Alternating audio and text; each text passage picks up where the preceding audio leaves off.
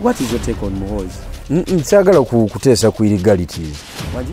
Sagala kutesa ku illegalities because sira taina locus. Kyagulanyyi abantu social media abantu bagamba taddi bwana mutakola nsobi. Naye tuba tuli mu meeting mu boardroom mu birala. Magic parking abagenze kolawo. Magic parking nze we parking emoroka yange. Owulidde magic parking. Yes. Wenjoleze emoroka. Zidiru za mwezibeerawo. Okiwulidde waliwo abantu ab'enjawulo bangi. Ne ba state agent bakola ki? We bali. Because message ya wano ndala. Okitegedde? Ne message ye Busoga ki? Ndala. Kubanga entegeera yaki? Yanjawulo. Kati abantu babadde bagitating for that war. Nti there is a beef between Honorable MPUUGA ne Honorable Chao ne president tekiriyo. Abwesimbiyo ebbanga ddene. Nituyingira parliament. Yes. Kiremesezza. Katonda. Fire yange eri ku meza ya Katonda. Abantu bagatoli lake. Politics is based on luck. ICC negulawo file against General Kaguta Museveni ku misango egya humanities. So mwogera ko mwamulaba mu konti yensi yonna bili serious. Si byakusaaga. Oteekwa okubanga okola statements nezibeera subject to debate. Yabadde ategeeza ki?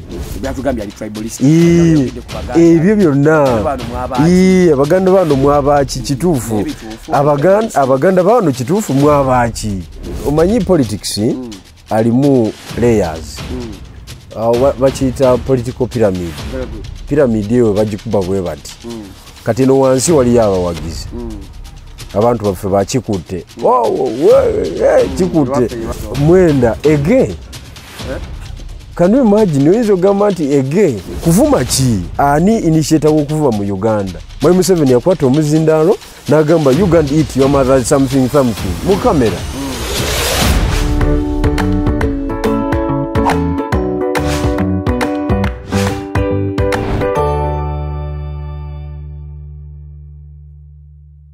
The Direct Shots online show twebazanyo okubeera nga mutwekumiddeko mwebala nnyo baliddeyo okubeera nga mugobera guno mukutu gwaffe ng'emu byonna tugikwasaganya mu mbeera yonna bya bufuzi bya nkulaakulana ensonga ezigenda maaso mu ggwanga tetugezaako okubeera nga tusiga ekifaananyi kakati allegations ku allegations gundi yakola bw'ati ono akola bw'ati nakola bw'ati tuli mu tens tuli mu biseera bya oba oliawo bantu kwetereza 2025 bagendako batandika okusaba kalulu mu mbeera emu oba endala.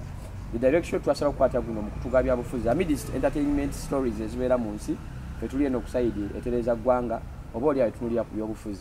Leero nina muganda wange Moses Bigirwa Jeno. Moses nsanyufu okulaba lamusa ku bannayuganda batulaba waneeno. Bannayuganda batulaba ndi musanyufu okubeera wano omulundi gwange ogusoose. Mbadde nga mugoberezi wa nsonga ku mukutu guno naye kati nfunye chance nange bangoberereko abantu bandabeko ku masimu gaabwe ku direct shot wano. Njala okwebaza okuweereza ne ku mikutu emirala n'okubeera consistency mu field eno n'okubeera innovative mu field y'amawulire eno mayi kati yakyuka nnyo. Tekyali biri traditional broadcasting ebyedda kati ebintu birala nnyo so ndi musanyufu ssebo okubeera wano. Tutandike n'ekya Jeno. Abantu begamba mbu Jeno ranka z'amagye. Oteekwa otya okubeera Jeno? Mpulira bya Jeno Moses Bigirwa. Jeno Moses Bigirwa ranka yonna esinzira ku ntalo z'olwanyi. Kakati ekisooka n'akabeera mu kisaawe emyaka 20 mu gumu. Ekyebyobufuzi. Natandika ndi 16. Actually myaka 22. Natandika ndi 16 kati ndi mu 38. Okitegeera. Kakati toyinza kugamba nti bwe natandika bwe nnina okubeera. Eri ebbanga ddene. Mba nina experience byendabye bingi. Mu myaka egyo nsibiddwamu emirundi 43. Osibidde emirundi 43 mu makomera ga Uganda. Mu myaka egyo nfiiriddwa ebintu bingi ne families. Family yange MUSEVENI yagitwala bukolokolo nantwalako omukyala ne bampambako abaana ne bampambako ennyumba okiwulidde.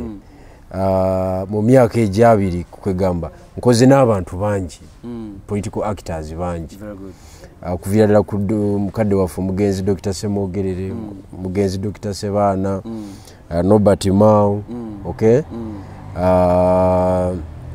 General David Sejusa Dr. Kiza Besije onjogera no top yes sogedde kubemba ntambuza nabo mu ranks eza wansi kakati ndine muganda waffe mukulu waffe His Excellency Robert Kyagulanyi Ssentamu nga simwegaseko bwegasi nti olwokuba kwali ku chat but nali omu ku batandisi ba project ye that's why I'm 005 PPF 005 eyo namba ya people power ekyaddondo naliyo nze yakola launch ya presidential bid kwegamba toyinza gamba ne rank y'obwa general ndowooza ntono era bwetunamaliza bwe tuti ekintu ne kigguka field marshal oba eya marshal ensaana kuba ebintu byenkoze bingi kakati wali mu eastern region wali painted yellow Busoga yonna yali painted yellow n'entwala y'olutalo lwa people power movement kati wenjogerera abantu b'NRM bali ku buzibu bali ku periphery newankubadde bali mu bifo ebyenjawulo biki but tubatayiza because of my efforts so I am a substantive general. So you are the NUP coordinator Eastern region? Not NUP coordinator. I am the secretary for mobilization NUP Eastern region. Eastern region. Yes. Ekifo kinfuula okubeera member wa National Executive Committee eya NUP. Otula kuseke eri yennyini emalayo. Oh, isekeza toli mu mbiwulidde. Mbiwulidde by'abantu balala. Oli mbakulu. But waliwo uzijukira bulungi. Benakwera ne ku TV abakulu bano balina statements batuuka ne balirizinga nga zikwata ku Eastern region nga mukanira obuyinza samu ya samu akubyaja mawulire ne batuuka ne babayimirizaamu era babayimirizaamu batutegeeza ne baali babakomya wati batutegeeza so kayine twebuuza nti what happened kyaliwo ekyayita abakulu bayimirizaamu ekyaleeta abakulu otuyimirizaamu twali disagreeing ku strategy speed ginali ntambulizaako Eastern region ngaze ndowooza yentuufu speed kubanga nali nvugira ku 180 km per hour nga speed nene ngaze ndowooza kyekituufu okay kati ate ngina okulaba bannanga abamu bentambuza nabo nga they are slow learner they are slow drivers tebasobola catching up ne speed yange kati bo ne batandika kuntema nteega okay abamu kubeni biwalidukanya nabo yes ne batandika kuntema nteega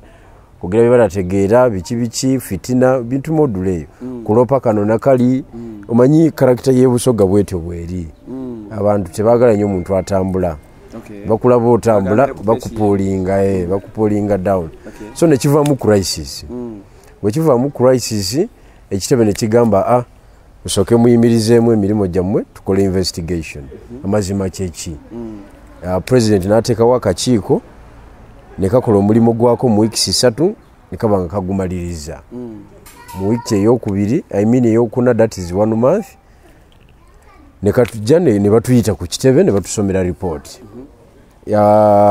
reporting nga enexoneratinga gamba nti Bigirwa talina buzibu era tulowooza nti ku lw'obulungi bwa revolution eno asigale ng'akola emirimu gye ne bagamba naye tukyuseemu ABCD butusonga butonotono era kasita twakola ekyo ensonga zitambula bulungi nnyo ekyennaku ekiriwo oba ensobi eyakolebwa nti publicity yaweebwa nga batuyimiriza si ye yaweebwa nga batukomyawo but internally twalina formal meeting ya Busoga sub-region abantu bonna ba stakeholder over 100 leaders bagatheringa ku kitebe ne batusomera report yeyo president nayogera ebigambo bye secretary general nayogera ebibye ne ba leaders abalala eyensonga neva mu ddiiro kati ekyokukima publicity ekyali tolina kibuuza nze kiina lwolifuna president oli kimubuuza oba omwogezi w'ekibiina oba secretary general tugende ku kyamawulire waliwo capturinga ng'emmotoka yo eyewa speaker era abakulu ne boogera bingi waliwo yagala kusikaminga ssente ezaali mu millions of money okuva ku Anet Among speaker y'eggwanga Uganda era ne bakutwala kiwalataka ebyenvaayo n'ebisigadde nabiwuyo gamba ogenda mu kooti what happened story eyo nkadde naye kanjiddemu kuba ogibuuzizza nze banga lyemaze mu kisaawe sinza kubanga sifuna nga nvugira ku museetwe teko kubanga nyambuka obusozi n'okuyira bwenkola ki bwenzikirira osanye okimanye nti Anita Monga ava mu Eastern Uganda as a new recruit mu NRM ayagala okufuna region gyafuga n'agamba nti wano nze komanda kakati yali ayagala kuteking over Eastern region as the overall commander mu NRM ne mu byobufuzi ebirala byonna abazze okiwulidde tewabaawo ayogera mulala kati nze nga Bigirwa Moses nengamba Anita Monga mu bantu bona afuga nze siriimu twali naye nga ali mu FDC nga fe tuli mu DP kakati nengamba Anita Monga mu bona ofuga nze sikola ki siriimu kakati ku speed gyali atambulirako yakakwata ofisi wa deputy speaker aguze nyumba ya milioni 3 eza dola aguze moroke tayita mu Masasi Land Cruiser yes akoze transactions nyingi nnyo ayina bye yakolamu awo ebitali bya bulijjo obutereevu nga tebiri equivalent n'omusaala as a deputy speaker nga n'olanya tanaba kufa okiwulidde yakivingamo even ngolanya tanage webale nnyo nenga naye bannaye nze ndi muna Uganda okiwulidde omuyi w'omusolo eyo parliament it is not a personal property it's a public entity whereby sente ezitambulirawo ziva mufe bawanayingi kakati tetuyinza kuleka muntu kugimisuzinga nga tulaba so nemutekinga on okiwulidde nemutekinga on nengatharinga evidence yansonga 13 eza dubious transactions yali yakakolaawo nga zirimu billions of money okiwulidde kakati netugamba nti katukole ki kikatuka mutwale wa igigi as a whistleblower petition yange nenjitwale wa igigi mu ngeri era badaba style kasa yabeera received wet najiraba nga biri serious nagamba kiki kino tukoze tutya lutalo lukiru ani ankuba ani andike mabega okiwulidde kakati bagenda okulaba nga nzamukuba naye nga yetakiriza nti nze na capacity ekola ki esustaining olutalo ngalowooza waliwo abansindika yes alowooza waliwo abansindika yes kakati nze nenkuba social media ngeewuuma kuba omukazi ye mubbi oyo tekiriiko kubuuza butereevu si buvumu it is a reality bw'omukolako lifestyle audit income ye tekwatagana ne expenditure tekisoboka speaker w'eggwanga toyinza kubanga oli mu eyo life asinga n'abamu ku bakulembeze ba Africa wano okubeera mu high level yes abasinga kati kiba kitegeeza nti agabana butereevu ne jjajja ne President Museveni mu sente zaffe ez'eggwanga kakati bwe mutekinga on nasala amagezi agerwanako mu kwerwanako yafuna abantu ab'opposition bennyini kubanga basooka kunkubira amasimu nga baagala kwogera nange ne mbagamba mwe baani ne bambuulira particulars zaabwe ne manya nti bava eri ow'omukyala ayidde ayagala kola ki kubiwunzika kati ye ngalowooza buli muntu alibya ssente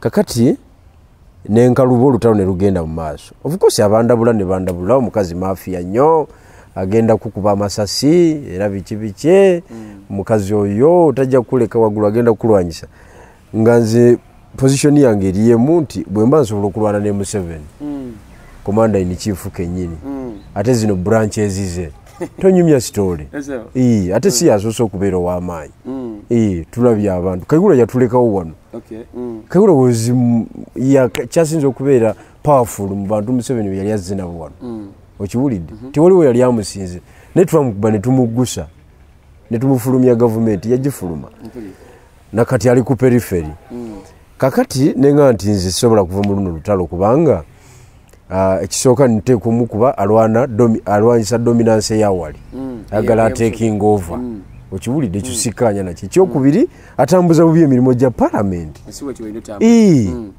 buli dakiika transaction balidde 6 biliyoni 4 tetuyinza kubanga yiye parliament erina okuplaying oversight role ate kakati yo oversight role egiryamu buli sente kakati mu bumpimpi nga bakola ki nga nfunira abantu besinaako tabu bendowooza nti bantu baffe kwaliko n'omubaka wa parliament mulamba gwesagala kuddamu kwogera manyaki ngaali mu opposition ng'akozesa abavuka abalala b'FDC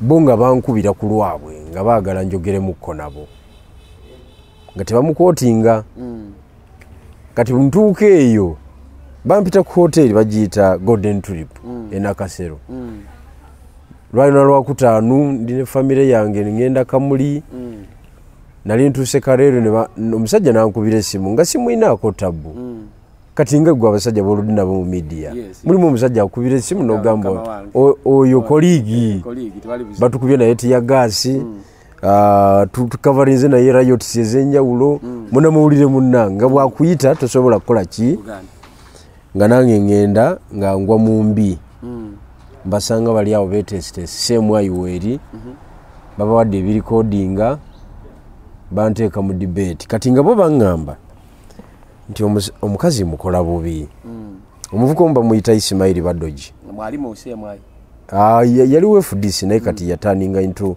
state agent is an accountant by profession era ye accountant wanita among auditor yes kakati ng'akola ki nga ngamba nti omukyala mukola bubi n'alivudde mu lutalo kiki kyenfaki nga omanye enjogere ansomeramu awo omukyala w'amaanyi parliament agizinzeeko ababaka bonna babe n'aba opposition ne bwe nawakana nti sijja musobola biki okujjako nanga naye kakati nze ngenda kugirayo essente ofune ku ssente oli musajja mwavulaba ekimoloka kyovuga ne muganda naye nze muganda wange nga siriiko price tag ebbanga lyonna lye mbadde mu lutalo tewaliwo activity ginali nkoze eri political nenjitaninga into monetary terms tekisoboka kubanga nze struggle manyi tambuza mu genuine nagamba nedda Bigirwa tulina chance okufuna president okuva mu east ayintamu nga azimbye capacity Museveni gwe yesiga kati gwagenda okola ki okuleeta gwe wekayonoona ekintu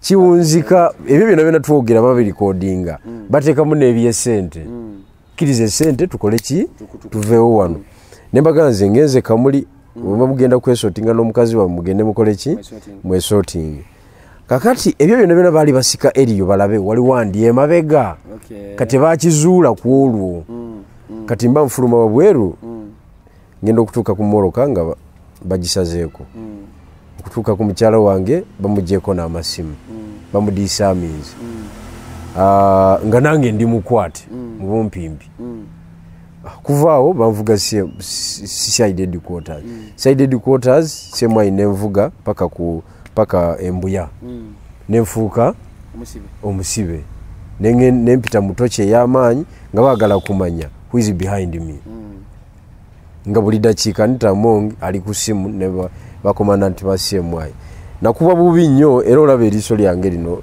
teri balansinga ne lino eriri affected omugongo guli affected nakati guli under treatment asisobola kukola mirimo gy'amaanyi kati mu bumpimpi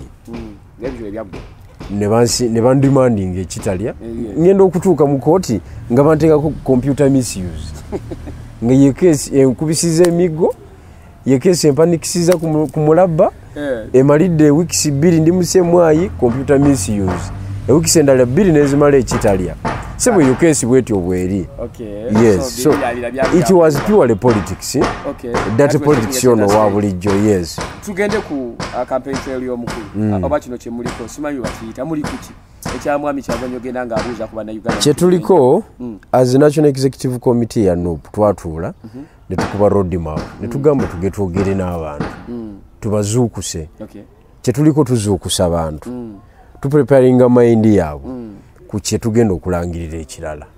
Yes, so tetusobola kulangirira mu press conference nga tetutuuse mu bantu.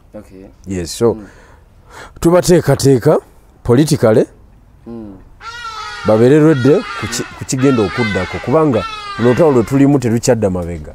Sofa ebitundu bye mwakatambulako, how is it? Response ennungi nnyo. Abantu baakoowadda mu MUSEVENI. The reason why twatandikira mu Western Uganda kubanga wabaddengawo narrative egamba nti West is for Museveni. Very good. Okay? That is not true. 100%. Waliwo abayala abasingako n'abali wano mu Western Uganda. Of course alina byakozeeyo nga muntu ava mu kitundu naye abantu baagala nkyukakyuka. Okiwulidde abantu twakizuula nti abantu abenefiting mu gavumenti eno balubatu osobola babala ku ngalo bwoti mwali gundi ne gundi ne family ye si bonna. So mu Western abantu batu welcoming mu big numbers. Okufaddala mu kibuga ky'Embarara, ekibuga ky'e Fort, ekibuga ky'e Kasese n'ekibuga ky'e Kabaale. Welcome yali y'amaanyi nnyo era ng'abantu bagamba twakoowadda bulijjo muli luddawa. So butuvaayo ne tudda mu Eastern Uganda tekyaggwamu bugwi. Awo enjala y'enkyukakyuka weeri mpitirivu nnyo. So bannayuganda tulowooza nti kyetuliko baakitegedde era tukyeyongera okugenda mu districts endala ze tubadde tunaba kutuukamu. Era kyenjagala okutegeeza nti bwe tunatuuka okulangirira ekyokukola ekirala ekiddako abannayuganda bonna bajja kuba bali ku board. This time round by MUSEVENI abalesi oba gavumenti balesi ne mutambula nga twali abakwatako teri tear gas twali kintu kyonna era kigambibwa nti omuntu ono ali mu be exposinga alaga bunafu bwammwe kubanga mbadde mutambulira ku sympathy vote kati kuno obudde tebawaddeyo chance of sympathy. Olowooza MUSEVENI bakikulu abalesi ne mutambula. Bannayuganda basaanye bakimanye nti MUSEVENI si yayagadde atuleke tutambule. Si yayagadde. Waliwo amaanyi amalala gamusingako ge twalwana ne tumuovertakinga ne tulyoka ne tufuna political space eno. Musaanye mukimanye nti tubadde twadvocatingira for freedom of expression, freedom of association, okay? Freedom of speech, okay? Ebbanga lyonna emyaka gyonna mu MUSEVENI gyamaze mu buyinza oba bukyanga Uganda efuna independence eyo space buli mwaka bannabyabufuzi bonna babadde bagikayanira. Bangi nnyo abafudde nga tulwanirira ekyo, bangi nnyo abali mu makomera ku lw'ensonga eyo, abalala babivunamu baakoowa nga balaba tebisoboka. Kakati ekyenjawulo Kyagulanyi kyaleese nti MUSEVENI amaanyi abadde agajja obweru wa Uganda agasinga obungi nga ne bwakola buli kintu kyonna wano kyayagala tewali amugambako. Okiwulidde? Era abadde nga alina enjogera yegamba nti don't please you the colonialists don't interfere with our internal affairs. Okay? Nga buli lwakwata omuzindaalo ekyakiteekako nnyo. Kakati ffe kye twakola kwe kumunyiga epeesa ne tumuggyako diaspora ne international community ne tugimuggyako ne tugiteeka wali. Fayiro yaffe ne tugitwalayo mu ICC ne gireceiving for the first time. ICC ne gulawo fayiro against General Yoweri Kaguta Museveni ku misango egya humanities. So mwogera ko mwamulaba mu conscience yonna bili serious. Si byakusaaga. Mwigenda ne byogera ne byakusaaga mu lubala. Sebo singa tiyagasi yatukubye dda. Ishia ayinza okuleka okubola okungana mu kibuga Mbarara. Wasinga amaanyi. Omuvumirawo tekisoboka. Oyo si ye MUSEVENI. So file eri open. Kati buli action yonna gyakola wano ku ground eba evidence gye twongera ku ki ku file because omumanyi response ye ng'alwanagana naye nga ICC bwe yali actinga ku mukulembeze ali mu buyinza ngaddi my friend werabidde ebya Mubaraka Hussein Bashiri owe Sudan wano yajja ne bagamba MUSEVENI amukwai n'agamba n'amukwatira ye wala lindako katini South Africa yayita mu Dinisa uyo mutano uyo enyonyi baji parking mu Air Force ye South Africa nadde Sudan nga bukyali winjukira wano kwali ku bukulembeze taliko. Don't joke with the ICC. Don't joke with him. Ate Mubaraka yawona Hussein Mubaraka yali Egypt teyawona So don't joke with ICC. Ye Museveni agimanyi nti webe kutandiseko ekolaki ekugusa. So mweyembeera mu demonstration is bannayuganda abali wabweru zibadde nga bakola okweexposinga ebikolwa ebigenda mu maaso wano ebifu, okugaana abazungu okusponsoringa government ya wano, buli kintu kyonna bannayuganda abali wabweru bakikoze n'amaanyi era tubeebaza. Abali e Bungereza, abali mu America, abali South Africa, abali mu Europe awo wonna, Germany. Okay, ekyo kiviiriddemu World Bank okusalako obuyambi wano ne kiviirako okurecevinga petition yaffe mu ICC. Kati ebyo byonna bimukomperinga, bimusiba emikono gye kati misibe ku nsonga ya human rights violation. Office ya human rights okusenguka okuva e Kampala tokiyita ekyomuzannyo eya UN. Si kyamuzannyo ekyo, yamaanyi political statement because kiba kitegeeza nti guba kwetegudde bamaze okulangirirako olutalo. You're no longer a partner.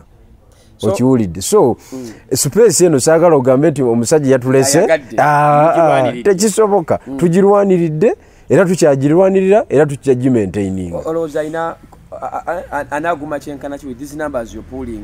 Mwai Museveni anasigala mu comfort zone anaguma kyenkana ki tetulabeyo maaso awo nga element entuufu evuddeyo. Taina option. Kubaliwo kye bayita abaganda bagamba semusuta guli mu ntamu. Bw'oguta togulya kale buguleka mwera tolya. Yes. Kakati takyasobola. Bw'agamba nti ajjeyo zi APC ze atukube evidence yeyongera wali. Okiwulidde? Ate kiba kikwata ye ng'omuntu as the commander in chief. Era bw'atuleka era tuyongedde omusensera. Kakati olw'okuba yalwa ku buyinza takyalina option endala. Option ayineegi tusarenda. Tujja musonyiwa. By the way, ffe tuli bawoolezi baggwanga. Nze amuyinako ensonga ey'obuntu kuba nze yantwalako maddamu wange nayonoona amaka gange, naye ensonga ezimu abadde azikola as an institution. Naye nze ng'omuntu nange nja musonyiwa. Okiwulidde, nange nja musonyiwa. So we are not ready okukola ki okuwoolera eggwanga. Waliwo abagamba nti Mwai Museveni okubalaka ayagala kulega bannayuganda nti abadde basuubira nti waliyo plan B. Nti neno nedda temugenda mu plan B, akalulu kasobola okubaako kye katereeza era nti tubeere organize tuuke mu kalulu era amalirize abawangulire eyo. Bannayuganda omanyi politics alimu layers. Bakiyita political pyramid. Very good. Pyramid eyo bagikuba bwe bati. Kati no wansi waliyo abawagizi. Abantu baffe bakikutte. Kikutte. Abavuga bubodo obwo ne babukulula wansi. That is the first phase. Buli muntu abaagala balungi nnyo. Kakati leye eddako yaba sympathizers. Ba sympathizers ye muntu abeerawo n'agamba kale Kyagulanyi oba yalifuse president. Naye ndowooza afugemuko naye. Bwegamba naleeta emboozi awo naye nga tagiremerako nnyo akwagaliza naye tafiirawo. Ne wabeerawo ba activists ababeera awo nga bo bavaayo ne bateekamu n'amaanyi nti agambye eki nedda tekisoboka ekyo. Eyo nayo leeya weeri. Kati leeya esembayo yaba leaders baffe ba Bigirwa ba Kyagulanyi Sentamu president level eyo ewa direction. Kati opinion eyo simanyi wajijja kuleeya ki. Nti olina okwogera from oli ku level ki? Sympathizer, opinionist, oli muwagizi oba oli mukulembeze. Bw'okyogerera ku level y'obukulembeze kati nze mba maze okutegeera nti obukulembeze mbadde nkuteekayo naye totuukangayo oli supposed kubeera wansi mu bawagizi. Bannayuganda muba tweetinga kusinziira ku layers in politics. Butereevu. Bwensanga wa boda nga yakyogedde oyo muwagizi. Kubanga waliwo ensonga ezoogererwa mu boardroom. Very good. Ez'aba leaders. That is hearsay. Yes. Eyo twekubirayo n'empapula.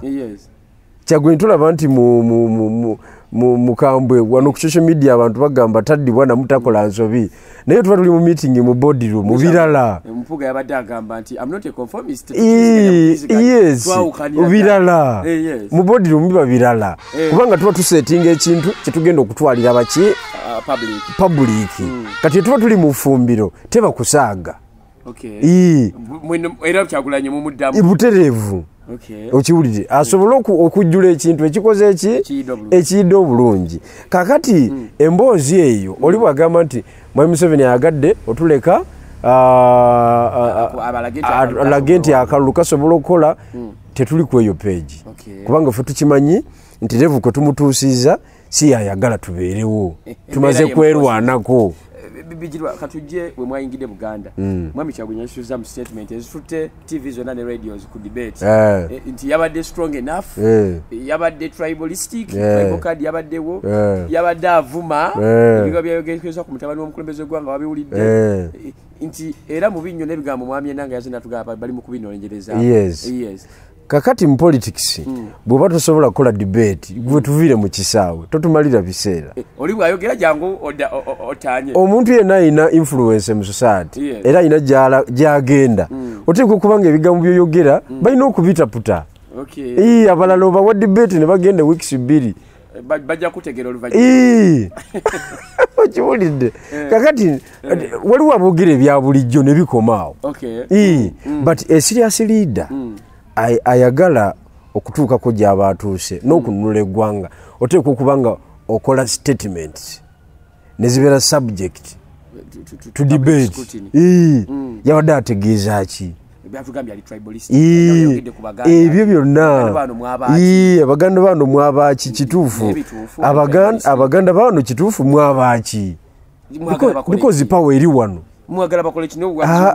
yabadde abazuukusa nkugambye twabadde tuweking up abantu yadde abazuukusa nga abajjukiza obuvunaanyizibwa bwe balina waliwo ekinene kyemulowooza abaganda kyebasobola okukola ekisingakaawo kubaka palamenti babawa weekiri ekisingakaawo era obubaka bwaffe bwabadde bwanjawulo it was not a mistake because we sat and it was not a mistake byayogedde Busoga byayogedde Erira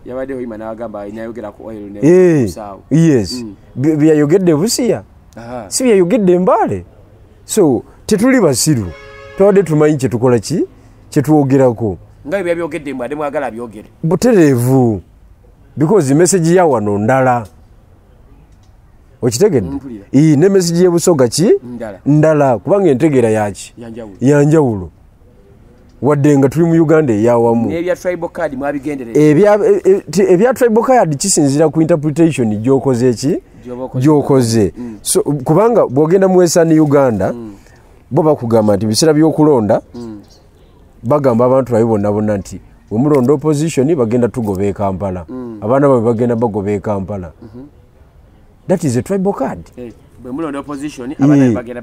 yes mugenda kuvaayo and Kampala is their diaspora gye bajja sente abagenze mu Amerika ye omwana okuva embalala najja wano abazze mu Amerika therefore woba voting out baba tebakyasobola kujja wano so nabo ne bakuba protest vote okiwulidde olw'okubeerawo kwabwe that is a tribal card okay naye amawulire tegagala gikola ki kujanalizinga and then too kuvuma ki ani initiator w'okuvuba mu Uganda Mwami Museveni yakwata omuzindaalo n'agamba Uganda eat your mother something mu kamera okiwulidde nga nezisye anyway ziri what is the implication of that statement bwogenda ogitaputa etegeeza sooka otunuulire ekyo oli avumye na maama wo omanyi kye kitegeeza ekyo but is a head of state so ebyo tebikola mawulire era ffe tebigenda tujja ku mulamwa ebya mbu yavumye sijui poliisi erimu kubinoonyerezaako yanyiiziza ono yabadde tribalistic no kinjagala okutegeeza tunuulira olukiiko Mwai Muhozero yakuba ne Mwai Museveni lwalimu omukyoli omu ate nga naye girlfriend ona ne baba okiwulidde kyekimuleta muola olukiiko yes kyekimuleta muola olukiiko naye lwalimu baani lwalimu baani bonna nga baawali temwalimu muganda n'omu and that was the core team etembeeta muwozi project. Mwami Kyagulanyi kino ekintu akifunamu ekyokugenda n'alambula numbers n'azifuna oba kina kibati obubaka bwebasindikira because eno mawulire tuwulira nti mulimu internal politics mu kibiina kyammwe internal fumigation erimu nga aliwo ekibale kyagala okwekutulako era ni Mwami Mpuuga abadde agamba nti akulaga nti the answering is not straight nga waliwo ebitali birungi bwe mufuna numbers wesi baliwo kubanga ekiwaye kimu nga kigala kyabula naye kamanyi gamuggwako. Is this sending a message to some people in NUP?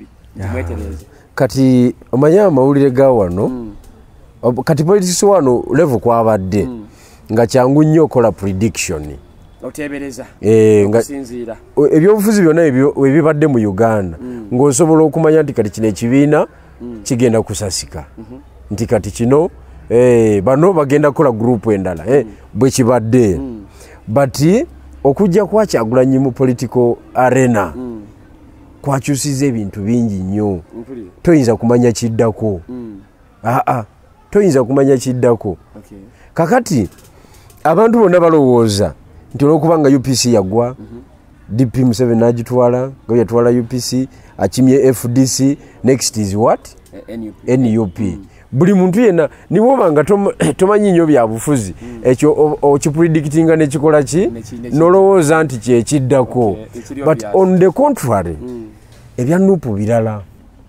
birala nnyo my friend birala nnyo I'm telling you how we operate birala si bye bya bulijjo kati abantu babadde bagitatinga for that war nti there is a beef between Honorable Mpuuga ne Honorable Kyagulanyi ne president tekiriyo I'm telling you Honorable Mpuuga is one of the royal cadres era kiriza nti ono president wa buterevu era president yamudeploying ya proposing erinya lya lead of opposition National Executive Committee ne lya approving yamulonda kuba deputy president in charge of Buganda yes era National Executive Committee ne mu approving including my input okay as a member kakati tewabeeranga muneke tetufunanga mu report yonna eraga nti kibiina kizemu abayekera even a single day tekibeerangawo so ebintu bitambula bulungi but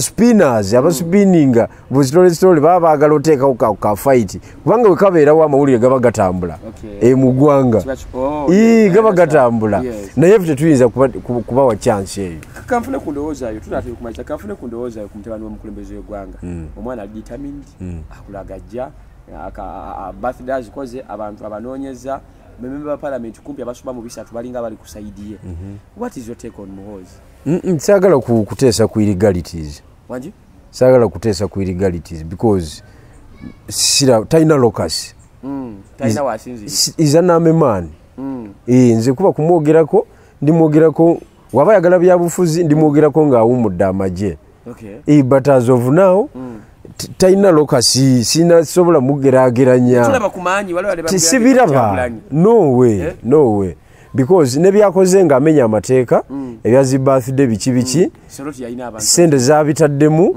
ndabira ddala nga tasobola kisasitaininga wadde ng'eggwanga balirina tasobola vuganya naffe munafunye kumwe nkugambye era nsaba Mungu ayambe eggwanga lino Mwai Museveni abenga yoyo chance jaye yoyo option jalina yokka yes tetuganye nze nsaba Mungu atuyambe abenga yoyo candidate wa Museveni gwayagala omudda mu bigere so tutugenda kugula buguzi zigenda kulayira kololo mba mumaze mama cabinet wajiulira ina bagashumba babalamu aina baliriani ababa mwenda bakabanda kati kwabo boyogedde ani influencing society kwabo boyogedde in terms of influencing the society down play the capacity of mwenda Can you downplay the capacity of Mwenda again? Can you imagine oyinza ogamba nti again? Can you downplay the capacity? Linda ko katini. Sagala empewo gye tukozesa wano ya buvunaanyizibwa nnyo era twagala gikozesa bulungi. Oyinza ogamba nti Mwenda ayina kyayogedde eri eggwanga kiritutte ege wano mu Uganda tekisoboka. Ayambala ne socks nga ziriko rainbow obubonero bw'abasiyazi.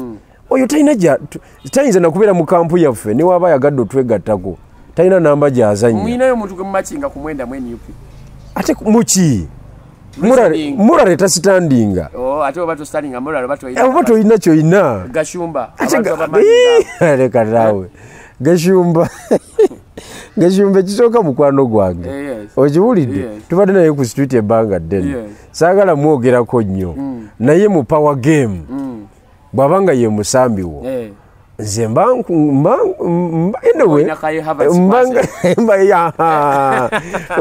nseka busesi neŋŋamba oke ono kagira atambulizaawo saagala mubuusa takati balamu eyo teyinza kubeera executive enoonya power bali bakozi ba ssente balamu yiwa bivule kubanga ye ateekawo ebidongo bye muwozi n'ayogerera okwo n'akyajinga emiliyoni 3 ku olwo yinaabanga news era mugagga muvundu yes tuyinza agamba nti they are chasing power no way kale oba oliawo ebigambo byebisemba nengayogera ku politics of Busoga really abwesimbyewo ebbanga ddene nituyingira parliament ki ekiremesezza Katonda fayiro yange eri ku mmeeza ya Katonda abantu bagala tolirake politics is based on luck anti kakati kyenkugamba kiri kimu nti tewaliiwo muntu atalina fayiro ku mmeeza yani ya Katonda. Nze ensonga yange Katonda yagimanyi nze ogwange gwenkola kusigala nga mbeerezaamu okiwulidde nesimbyewo kituufu emirundi mingi but under what circumstance. Nze muvubuka eyasooka okuva e Kampala naliwo Makindi wano nze muvubuka eyasooka okuva e Kampala mu myaka emito myaka 26 nengenda nesimbawo mu kyalo ebuyende eri wansi okiwulidde nga tebalabangako muvubuka asobola kwesimbawo nga ntute DP mu ekyo ekiseera kakati ffe baresikiteeka achievement zaffe ziva mu manyo ga mpisi tulwana nnyo kubanga tuba n'abalabe bangi buli muntu aba akutya nti bw'ova kweno level nodda kweri tobeere mwangu mu kustopinga kati ebitukuba biba bingi because we are active. I am active. I am a practical politician. Siri wa ku radio, siri wa ku ki jona badde busiya nga consolidating obuwagizi omukulu buyakoze eki buyatulekedde mu kitundu n'okugumya abamemba abapya kati enzanya yange sinza butabera na balabe bangi buli omu akola ekisoboka tojja naye nze nsigala ntrustingani Katonda nze nkimanyi nti Katonda agenda kumpa chansi yange ate agenda jimpa mu time entuufu nga Museveni avaako era abantu bagenda kulumwa kubanga abasinga bazanya last abasinga basavinze abalonzi babasiibula fe tugenda kuyingira buyingizi tugenda kuyingira mu time entuufu ate birooto ate wobo ekintu wobo kikolerera babera mu kirooto so ebigambo byange ebisemba byebyo nsaba balwanyi banange mwenna mugume ebyobufuzi bikyuka buli dakiika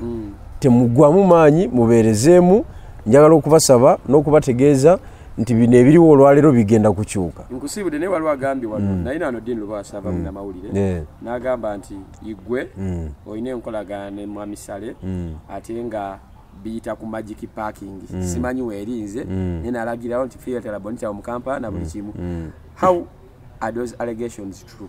Nze allegation zibadde nyingi kunze actually nze sente ze bandisizza omanyi abantu bano beewuunya consistency y'omuntu bagyewuunya era ne bagitya nagana nayo nalemeddeko emyaka gino gyonna ali biki nebakubisa kino ne bakubisa kiri ne birema kati ne baleeta ekyo ekya blackmail kakati Dean Sava Lubowa mumanyi yomu kuba namawulire bawano sijja gamba nti yomu kuba celebrated journalist but yomu kuba namawulire bawano abeeyiya ne bakola ki baagala okuzimba following n'ebigenderako kati ayagala akole that statement emuwe following ku bintu bye byakola but which is not true mu byenjogedde wano bukyantuula wano kikisale kyafunamu okirabyewo you visit my Facebook account Twitter sigiriiko nnyo kubanga sagitegeera nnyo naye Facebook account yange nsabo osangeko ekintu ekiyamba genocide ne government kubanga webuza akufuniramu afunamu ki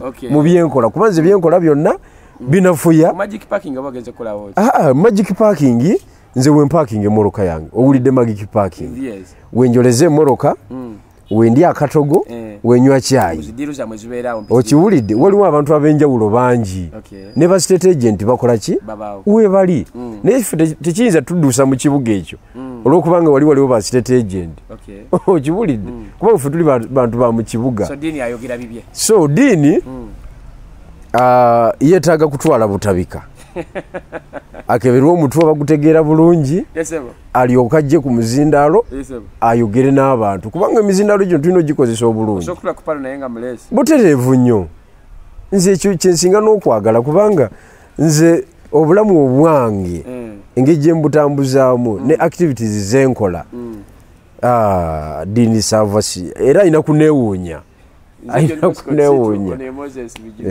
bwe tuyotambudde akumata kumira mpeera bweraba